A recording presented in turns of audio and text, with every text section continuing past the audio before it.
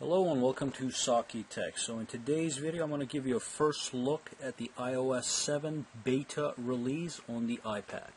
Now before we go into the iPad, I'm just going to show you the big two features that were just added with this update, and that's the notifications tab, which is now full screen as opposed to the tiny little notifications curtain that we used to see. So I love this way better than the little pull down we had in iOS 6.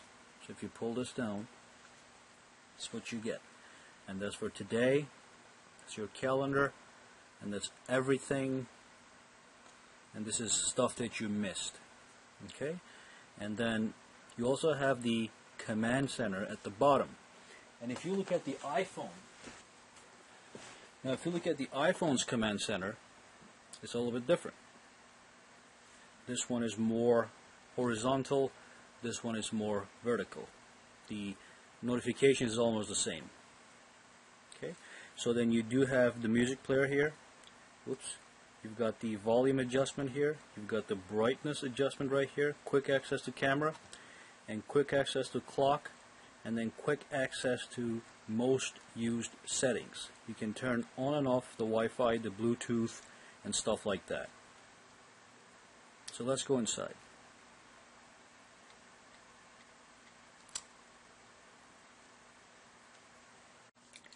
Okay, so once we're in the iPad, this is the main view. Let's go over a couple different things. The first thing I want to go over is the fact that you can also access the notifications tab from here, the home screen, and the command center from the home screen, as well as the lock screen.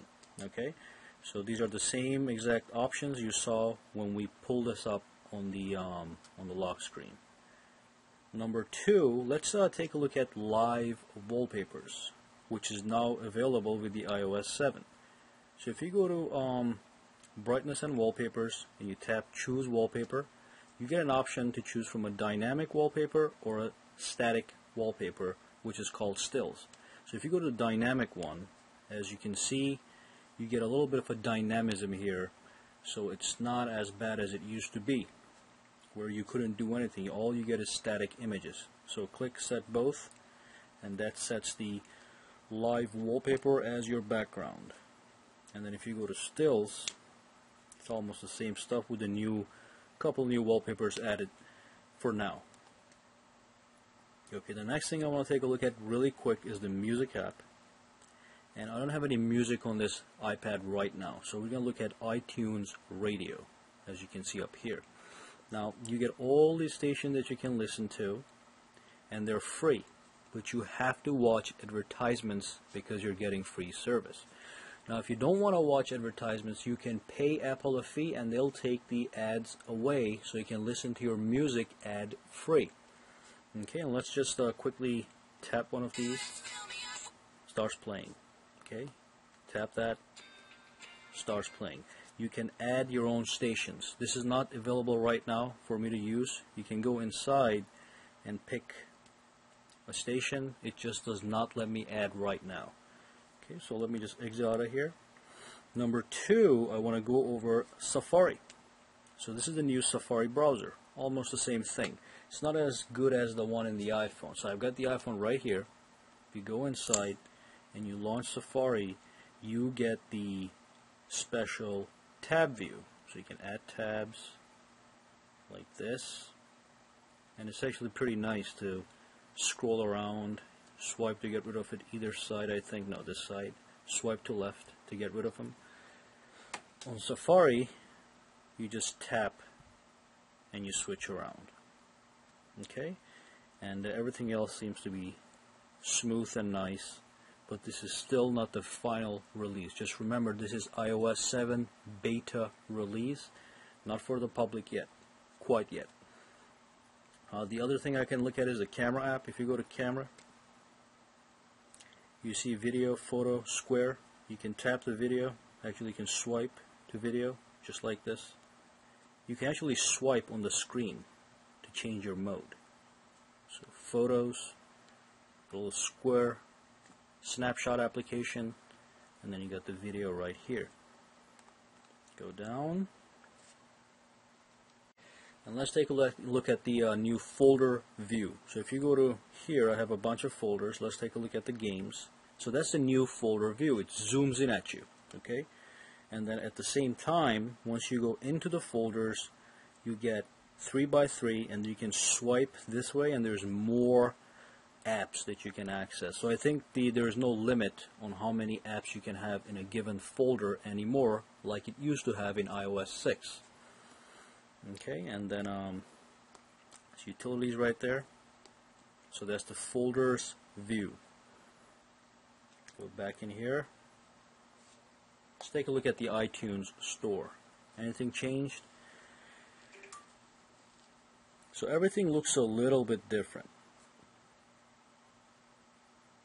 Not too different, but a little bit different.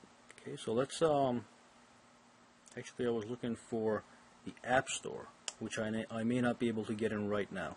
Let me see. Oh, it's working. Okay, so let's click this limbo. That's almost the same. As you can see, everything else, like the theme and the fonts, have changed, but the overall layout is still the same. Okay. What is this right here? If you tap that, so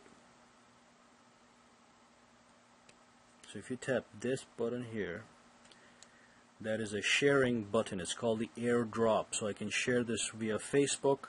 I can share this with other AirDrop users. I can copy the link and send it to somebody else to share this application. Okay, we're not going to dwell too much on everything here. Let's go to Notes app. Okay, so let's see how the keyboard looks. Okay, the keyboard layout is a little bit different than before. It's more flat, which I like. Okay, still very responsive.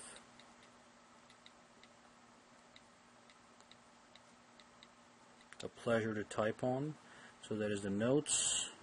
You can swap between the notes by tapping here. Okay, so exit that.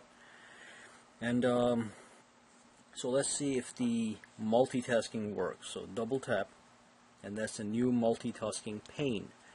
You can switch between applications, and to get rid of each app, you just swipe it up, goes away. And you can actually use 2 fingers or 3 fingers to swipe multiple applications up. Okay, so that's the multitasking view. So we went over pretty much everything that is new in the iOS 7. The design is obvious. Okay, so you be the judge, make the comparison between what you already have, and take a look at this. Which one do you like more? Okay, and the other thing is the notifications tab. It's full screen, unlike that little guy that used to pull down in the iOS 6. And then you got the command center, you got the multitasking pane, the new view, and the new interactive features with it. And then you got the dynamic wallpapers and the stills and the new folder access. Okay, well, thank you so much for watching this video. If you have any questions, put them down in the comments section. Subscribe to my channel for more videos. Give me a thumbs up if you like my video, and have a good day.